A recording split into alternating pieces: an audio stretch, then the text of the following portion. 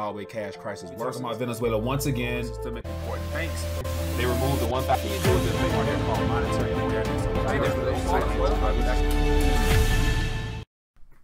Hey there, hope all is well. Back at you today with some RT News updates. And as you tell, in today's title, I'm going to be sharing with you some statistics that just recently came out in reference to the fact that half of Americans in 2017 experienced some form of hardship, whether they couldn't cover their medical costs, cost of living, food, or something of that nature, as well as the fact that half of 18-year-old and under children in America live in households that receive some form of aid. And these are all statistics from prior years, not to mention what it might be right now. But before I dive into today's articles, as always, RTD, I want to encourage you to click the subscribe button along with the notification tab to be informed of future updates as well as live streams. Also join me on Twitter, where I share posts throughout the day on various subject matters dealing with our monetary system as well as whatever's happening in the news that I can't get to via video. Make sure you click the button down below to be notified when things are posted. So as I mentioned, I have two articles I want to share with you dealing with some recent statistics on what's happening in the real street, not necessarily this artificial information we hear from mainstream sources that would have you believe that everything is all fine and well for the average person.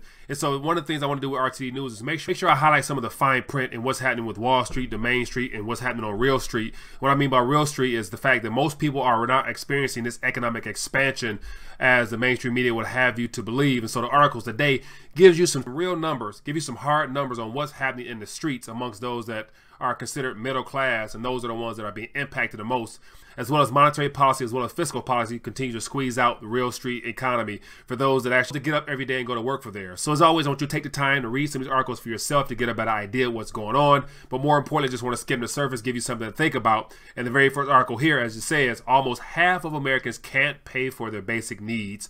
So this article came out today, and it's very interesting in how almost half of the population in this country experienced some type of hardship last year in 2017 in the midst of this economic expansion that we're having, where stock markets are at an all-time high, and the overall confidence coming from mainstream news will have you to believe everybody's doing well, but yet those who watch channels such as this know that that's not the case. So I'm going to give you some numbers here to shine a little light on what's really happening. And it says 4 in 10 Americans are struggling to pay for their basic needs, such as groceries or housing, a problem even middle-class households confront, according to a new study from the Urban Institute. It says despite the U.S. economy being near full employment, 39.4% of adults between 18 and 64 old said they experienced at least one type of material hardship in 2017. So currently we're supposed to be at all-time high of employment. So in actuality, it doesn't count approximately 100 million Americans that are not employed or out of the workforce. It says here, according to the study, which surveyed more than 7,500 adults about whether they had trouble paying for housing, utilities, food, or health care, said the findings surprised researchers at the Urban Institute, who had expected to find high levels of hardship among poor Americans, but hadn't predicted so many middle class would struggle with their basic needs.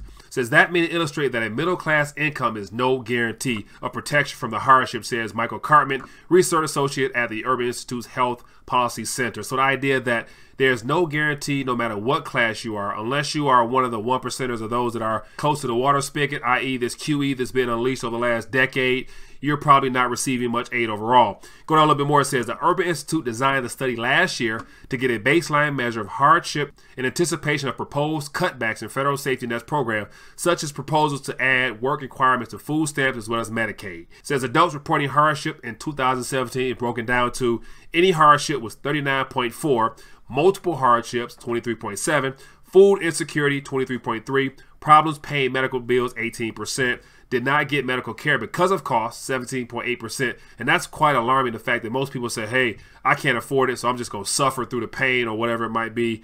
It says missed rent or mortgage payment 10.2%, evicted or forced to move 11%, and so on. It says holding a job doesn't provide immunity to hardship, the study found. So I'm going to end it right there, but the idea that you can work as hard as you want when the system is rigged against you and wages do not rise with the real level of inflation, well beyond what your middle class or low income earner could ever compete against in this economy. So the very next article says 52.1% of kids live in households getting means tested government assistance. So this was as of last week. It says, will they be called the welfare generation, referring to those Generation Z children that are born in this time frame here. It says, today there are Americans under 18 years of age growing up in a country where the majority of their peers live in households that take means-tested assistance from the government. It says in 2016, according to the most recent data from the Census Bureau, there were approximately 73.5 million people under 18 in the United States, of which 38.365 or 52% reside in households in which one or more persons receive benefits from a means-tested government program. It says these included SNAP, or Supplemental Nutrition Assistance Program, Medicaid, public housing, supplemental security income, and there's a couple more listed there. Scroll down a little bit more, it says, when examined by age bracket, persons under 18 were the most likely to live in a household receiving means-tested government assistance at 52.1%, while those 75 and older was least likely at 18.8%. So basically, if you're born into this country around this time frame here, you're automatically at a handicap, since your household might fall into the categories of the very first article where it talks about half of the working population experienced some form of hardship last year. So go down a little bit more. It says, but Americans in all age brackets up to age 44 analyzed by the Census Bureau were more likely to be living in a household that received means-tested government assistance than overall national rate at 35.9. So these are just a few numbers I want to share with you in reference to what's happening right now in the real world, i.e. the real economy that most people are living in today. And so just based upon these statistics here, these are all numbers from prior years. So the very first article was from 2017, where it said almost half of Americans experienced hardship in 2017. And so the question I would pose to you guys is, what do you think that number is this year? Because most people would agree that it hasn't gotten better for most families in this country, especially with those dealing with issues with housing out in the West Coast where it's very expensive.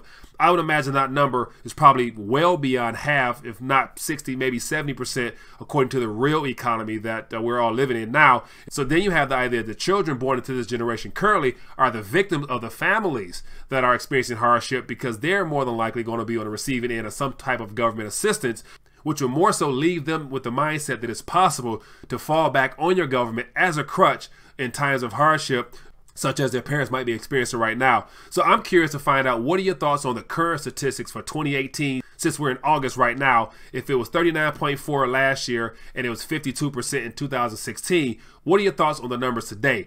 I would love to hear your thoughts. Leave a comment down below. More importantly, join me tonight for an RTD Live Talk. Let's talk about this in greater detail. Other than that, I'll see you in the next RTD News Update. The next recession. Recession will be. Will be a recession. We're going to hit a recession. The date of the next recession. A U.S.-only recession typically lasts 8 to 10 months, but a lot of things about this particular one have not been typical. So a crash is coming now, whether it's 6 months from now, 12 months, 36 months, no one knows. I go to bed every night, I dream of another recession. If you know what to do, if you have the right plan to set up, you can make a lot of money from this.